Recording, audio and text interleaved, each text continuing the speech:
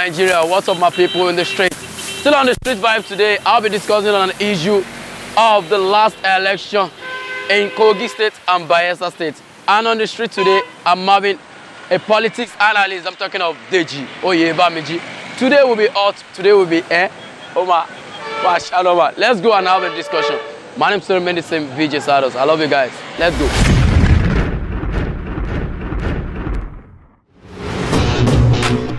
Boy, VJ Sados.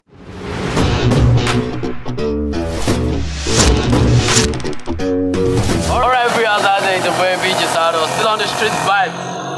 Today's episode, I'll be discussing on an issue, the politics, the election that was held in the state of Kogi, Nigeria. We had all the palaver, all the issues, all the body houses, and all the issues. We have an inconclusive then that we have to talk on now. And today on the show, I have with me a vibrant man here with me. I'm talking of I can't say a politician, but on the show today, I call him a politician. So I have with me Deji Oyebamiji. You're welcome, sir. Good evening. Well, nice to have you on the show, sir. It's a pleasure. Wow. What do you have to say on concerning the issue of Kogi State politics? That was the election that was held last. Oh, well, about the election that was held in Kogi State last week, I think Nigeria still has a long way to go. Because what happened, the display of all these things that happened in Kogi showed that we still have a long way to go and we need serious electoral reform in Nigeria. Serious one. In fact, serious one, critical one. All right. Now, they said there is an inconclusive. So we can say an election is inconclusive. We should have known that there are some issues that have gone around during the election period. What do you see to it? Though we have such in Osun State the other time. No, having it in Kogi State now, what do you see to it? Well, most of the time, when they say election is inconclusive, it is due to some things that happen probably during the election, probably like snatching of ballot boxes, like some polling units, maybe the cards reader didn't work, and or probably there was something like when they brought in the election materials, they mixed it together. There was a mix-up. Yes, and when the numbers don't correlate with what they have, like when registered voters in 2000 we have 5,000 people vote. So there is no way that they can declare somebody winner in those particular. All right, I checked through the election now. They announced the governor, Yaya. Still remain the governor. Now, talking about the Senate, I'm talking of Dino Melaye. What do you say to his election? Well, generally, election in Kogi, it is a slap on the country. I would say. Now, imagine what happened.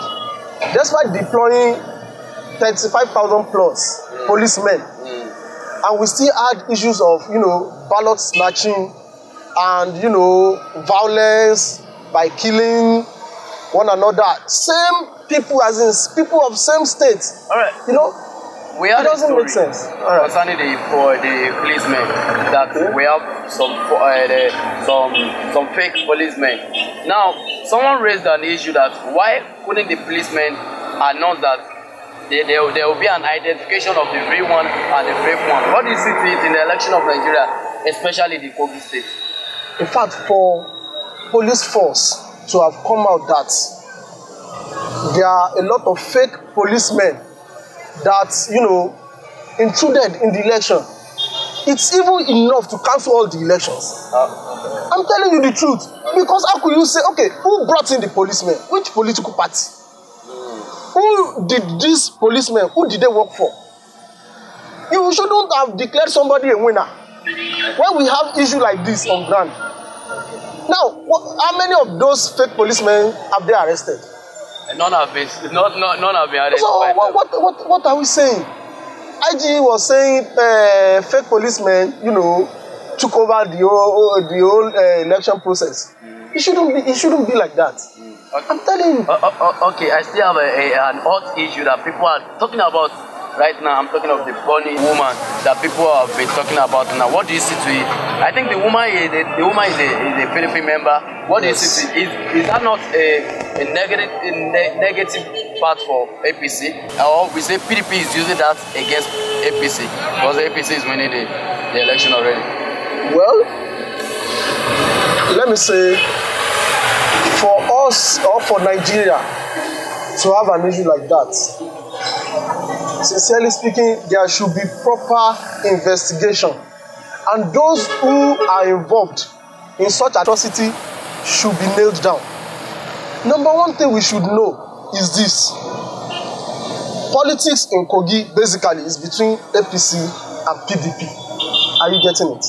Now, if the political leader, woman leader was assassinated, definitely it might not be from PDP, because you might no, this thing is case sensitive. It is really sensitive, but I don't think PDP could go ahead and set their women leader out and, you know, burn her into ashes just to have something negative against APC.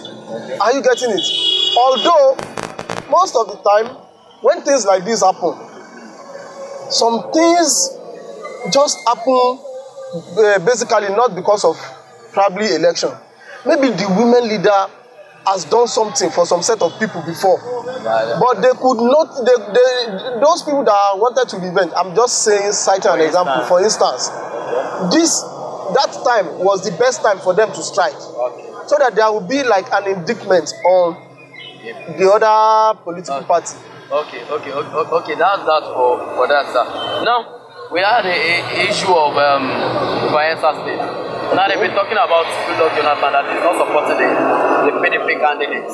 What do you see to it? Now, I can see that PDP have been talking that there will be punishment for Goodluck Jonathan. What do you see to that issue before we close for the episode? You know, Goodluck Jonathan, like he said his ambition is not worth any blood of Nigeria. That's aside. Then personally, like myself, during presidential election, I didn't vote for APC, I didn't vote for PDP. I voted for ANN, Alliance for New Nigeria, and that's Fela Durotoye, you know, but he didn't win. The major thing here is I'm in support of good governance. PDP has been in power in Bayelsa since 1999. Yes. Have they had landslide victory? Like, how do I mean? Have they done something that is worthy for them to continue to rule in that state? Are you getting it? When we want good governance in Nigeria, most of the time we won't be partial about a party. Or go for the person, not the party. Go for the person. Okay. Have they been, those governors that have been ruling in Bayelsa, have they been delivering? You know, oil, major wealth of the country comes from, you know, from south. But if you look at the allocation that is being given to south, it is more than many of these other states. But what are they doing with the money?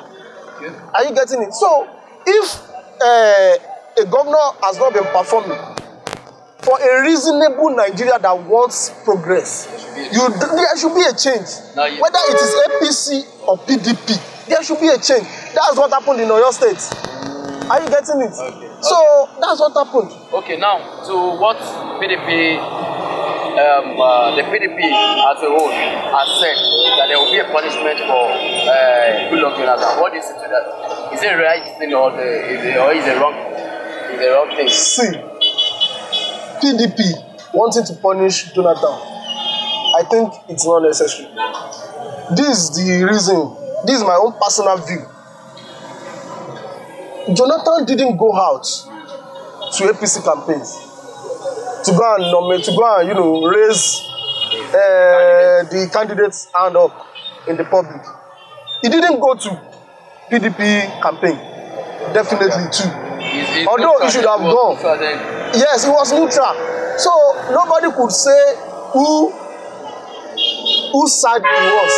But we heard that, according to what I see read yesterday on paper, that the guy even voted for PDP during the election. So everybody should have freedom to what is right. Are you getting it? If he thinks the state needs a change, that's what happened. When he lost the election, he congratulated Buhari. This guy is not. I think Jonathan is one of the best people that God has given to Nigeria. Although the people might not really enjoy his administration like they expected of him, but but for him to have left Aso Rock and congratulate Buhari, no. How many sitting presidents would just hand over to another incoming president? So all right, the guy I love that, sir. Now, to ask you a simple question, are you in support of Jonathan on the issue of Bayelsa, or you are against it? On the issue of Bayelsa, I'm not against Jonathan. I'm not in Bayelsa.